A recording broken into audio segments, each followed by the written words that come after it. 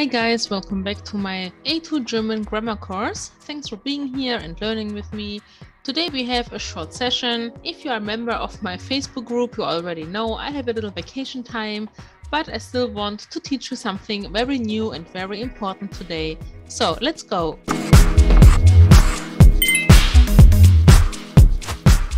Before we do that, we want to go back to our last exercise. I remembered correctly. I hope I gave you the last 4 statements to do by yourself. Here is the correct answers. Gehört die Zeitung dir? Ist das deine Zeitung? Nein, das ist nicht meine. Gehören die Schuhe Max? Sind das seine Schuhe? Nein, das sind nicht seine. Gehören die Bücher Frau Berg? Sind das Ihre Bücher? Nein, das sind nicht Ihre. Gehören die Briefe euch? Sind das eure Briefe? Nein, das sind nicht unsere. If you have issues with the answers or you did some mistakes, feel free to go to my prior video and check this grammar rule out again. The next big topic are those verbs that are reflective. Reflexiv, we say in German, if you want to Google it or to check it out with your books or whatever. So let's start with the really basic. When we say, for example, ich wasche das Obst. I wash the fruit. We know, I said it many times, we have our typical sentence, subject, verb or action, they say here, but it's a verb, and the object. In this case, we have an accusative object because the verb requires it. I wash the fruit. The action to wash, though, can be also reflective. For example, we have option 1 here. Ich wasche mich. I wash myself, so to speak. The main issue or the main aspect we need to remember is that the subject and the object must be the same. Mich, in this case, in English, would be me.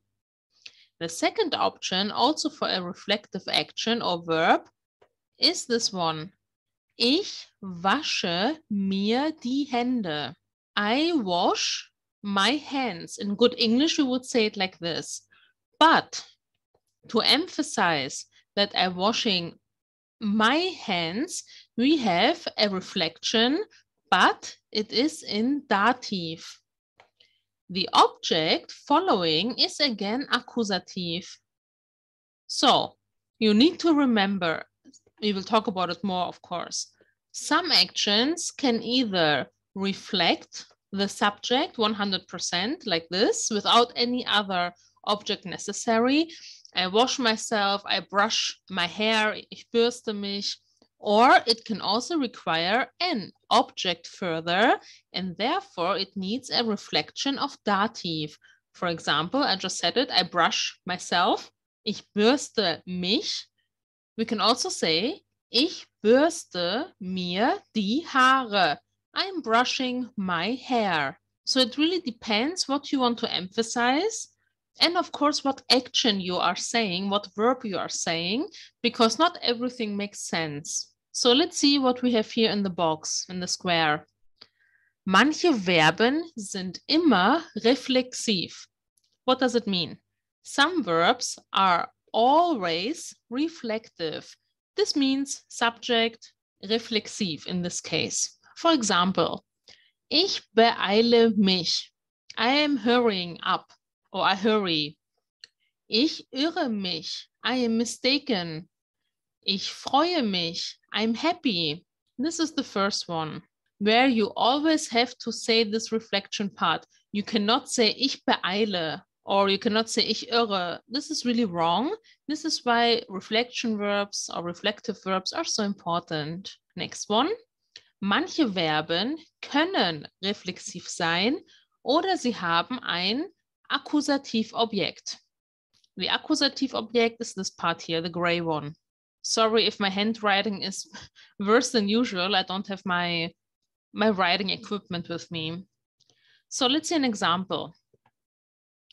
We can either say, ich fürchte mich, I'm afraid, Or second option, ich fürchte den Hund. I am afraid of the dog. Here we have no reflection. The third one comes now.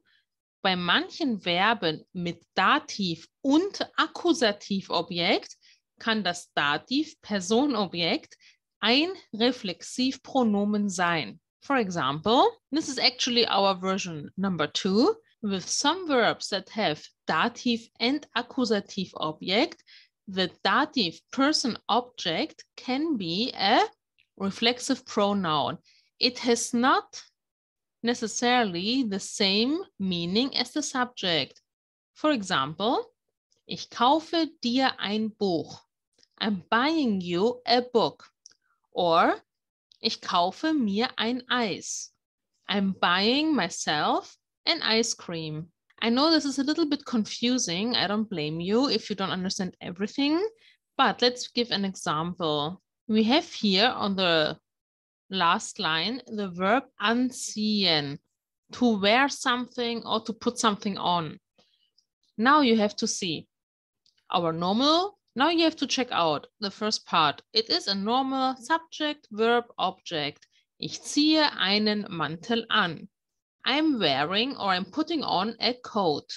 Subject, verb, object. Another way to say it, ich ziehe mich an. I'm getting dressed. Here we have the reflection, which is accusative. Ich ziehe mich an. Now we have here two things. You see it immediately, right? You see this one, and we have also an object. So we cannot say, ich ziehe mich ein Hemd an or something like this. We don't have to say it like this, but we have to use the reflexive dative in this case, which would be mir. I am putting on myself a shirt, so to speak. And as I told you before, it doesn't have to be reflective on the subject. You can also put on a shirt on a child or on him or whatever. Then you would say, ich ziehe ihm ein Hemd an. And here, in my opinion, you see super nice or super easy that we have a dative. Instead of mir, instead of dressing myself, I dress him, the child or the boy or whatever. Ich ziehe ihm ein Hemd an. Those are the options. Just remember, if you have an object here in accusative, you have to use a dative reflection. Just remember this for now, and of course, some variations will follow in the future. Here we have it again, super clear with our little tables. For example, the verb to sit. Sich setzen, you can even learn it in the dictionaries with sich, which is like an indication that it's reflective. Ich setze mich. I'm sitting down. I'm sitting myself, right? Du setzt dich. Er, sie, es, man setzt sich. Wir setzen uns. Ihr setzt euch. Sie setzen sich. This you have to learn by heart. It looks super similar, of course, with the personal pronouns, but please learn it as a total, separate from the accusative pronouns and such. If you want to say politely, please sit down, you have to say, setzen Sie sich bitte. Or you want to say in a more casual way, you can sit down, you don't have to stand, right? You can say, du kannst dich setzen, you can sit down. Yeah, stuff like this. Or another one, setz dich, sit down. Remember imperative. If you don't remember, watch my A1 grammar if you want. Yeah, so this is the left part. And now we have it a little longer because, as I said, we have an object, an accusative. Therefore, we need the dative reflexive pronouns. The verb here is to order, bestellen. Ich bestelle mir ein Bier. I'm ordering for myself a beer. Of course, we can say, ich bestelle ein Bier. I'm ordering a beer. But this is another meaning. Du bestellst dir eine Suppe. Er, sie, es, man bestellt sich ein Wasser. Wir bestellen uns Wein. Ihr bestellt euch ein Kotelett. Sie bestellen sich einen Saft. Just don't forget to always have these tables in mind and to really see what is reflective or what is just a person in dative, for example, with ordering something for somebody. We have the example here. Ich bestelle ihm ein Wasser. I'm ordering a water for him. This is not reflective. This is just a verb, subject, object, dative object, and an accusative object. We learned this before.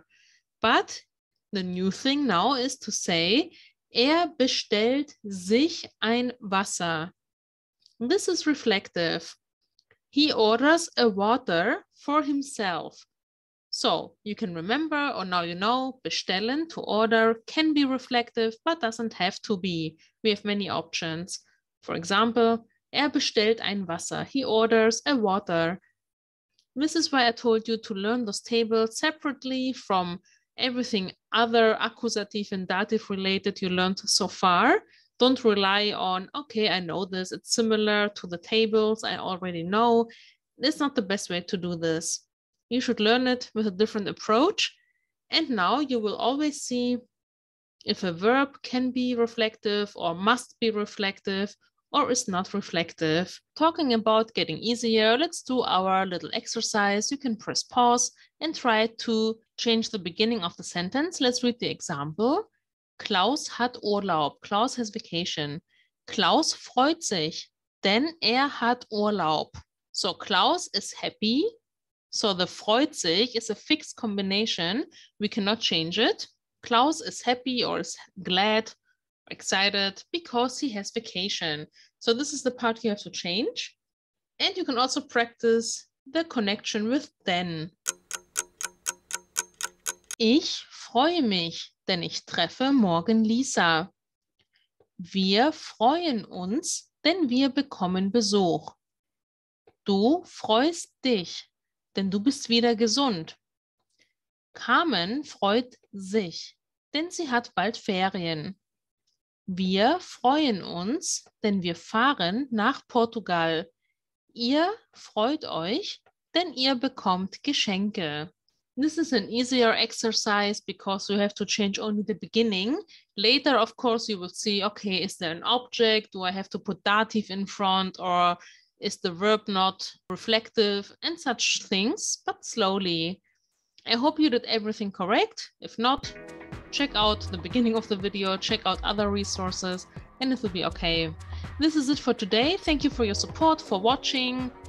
Please like, subscribe, share it with a friend who wants to learn German maybe. If you have questions or feedback, leave it in the comments below. And most importantly, don't give up. It's getting harder, I accept that, I know that. But step by step, you will manage everything. And you can always go back to my playlists and check them out or ask me on Facebook. Have a good week and I see you soon. Bye!